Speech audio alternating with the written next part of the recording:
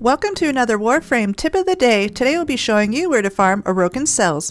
Orokin Cells can be commonly dropped from Ceres, Saturn, and Deimos. However, we're going to take a closer look at the easier mission of these choices. Let's head over to Gabii on Ceres. This is a low-level survival mission, but also a dark sector mission which spawns infested enemies, but also provides a bonus drop chance for resources. Inside the mission, Orokin Cells can drop from defeating enemies, breaking open containers, opening lockers, and cell arrays. To maximize your chances of a cell to drop, I suggest bringing a looting Warframe, such as Necros, Korra, or Hydroid. Necros has a built-in ability that can drop extra loot called Desecrate. Korra and Hydroid can be modded for an extra loot drop chance also. Korra has a mod called Pilfering Strangledome, and Hydroid has a mod called Pilfering Swarm. I also bring my Smita Kavat companion, equipped with the mod Charm. This also has a drop chance for resources. Here I am bringing my Warframe Korra, modded with Pilfering Strangledome, and a Smita Kavat modded with Charm. I also combine Korra with the primary weapon Anthrax. When an enemy gets stuck onto your cage, the Anthrax can chain the enemies that are already stuck to your cage, eliminating more than one at a time. The chain damage can also help with hordes of enemies surrounding you. When I first get into the mission, I run around the map and break open all the containers and open all the lockers. I use the mod Loot Detector to help find containers and resources I need to pick up. This mod will show containers and resources on your minimap.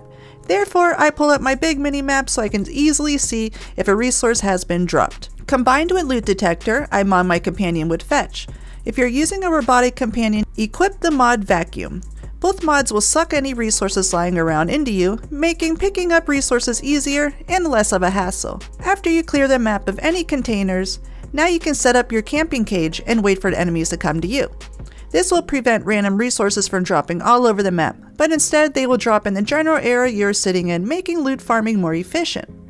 With the Loot Detector mod equipped, you'll be able to see any resource the enemy has dropped on your minimap. Simply just run over to it and let your vacuum suck it up. I suggest staying for 20 minutes. Orokin Cells can drop in the first 5 to 10 minutes, but will drop more frequently between 10 to 20 minutes. The enemies will spawn more and more, leaving extra drop chances. Doing this mission with a squad is preferred, but can easily be completed solo. I prefer a squad because more enemies will spawn, leaving extra drop chances. More players equal more enemies. I managed to leave the map at 20 minutes farming more than 10 Orokin Cells with a squad. You can get up to between 4 to 10 cells per mission or even more. A resource booster can help increase how many cells you can pick up. Keep an eye on the bottom left of your screen. When you pick up a cell, a picture of it will be displayed along with how many you grabbed. A resource booster will give you 2 times the Orokin Cells as opposed to 1 Orokin Cell with no booster. Next, if you're looking for a small amount of Orokin Cells, such as 1 to 3 per mission, I suggest heading over to Tethys on Saturn. This is a low-level assassination mission to defeat General Sargus Ruck. Ruck has a high drop chance of an Orokin Cell when defeated. Not every time, but at least 4 out of 5 runs, he will drop a cell.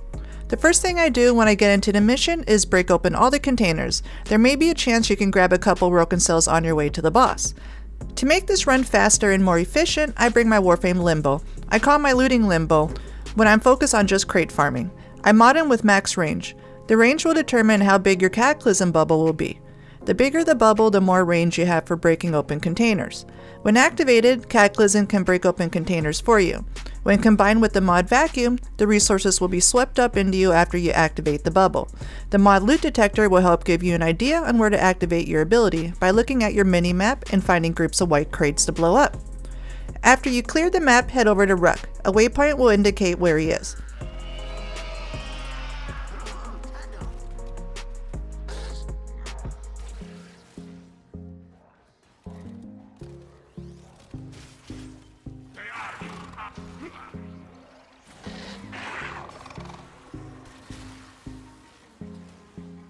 To defeat Ruck is very simple. Let him go crazy with trying to kill you. You can stay in Rift mode for this, preventing any damage.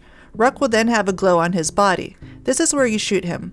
Shoot the glowing part of his body. The glow will disappear and come back. Just shoot the glow. He will eventually go down and hopefully drop in a Orokin Cell also. If you just need 1 cell, then just run straight to the boss, kill him, grab the cell, and extract. This 1 cell method can take as little as 5 minutes. For just 1 cell, I bring the Warframe Titania.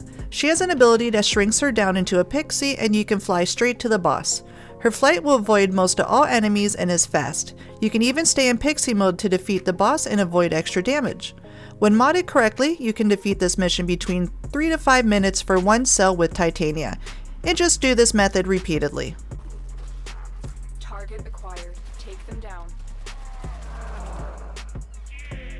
Are you just mercenaries fighting for scraps? Where is this so-called Kenu honor?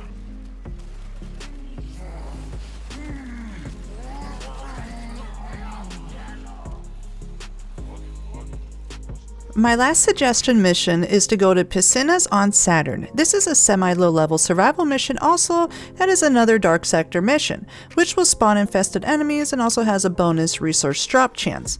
If you don't want to do another dark sector mission, you can head over to Titan on Saturn instead. This map will spawn Grineer enemies instead of the infestation. I'll be using the same loadout that I used for Gabii on Ceres, Cora with Pilfering Strangledome and Asmita Kavat with Charm.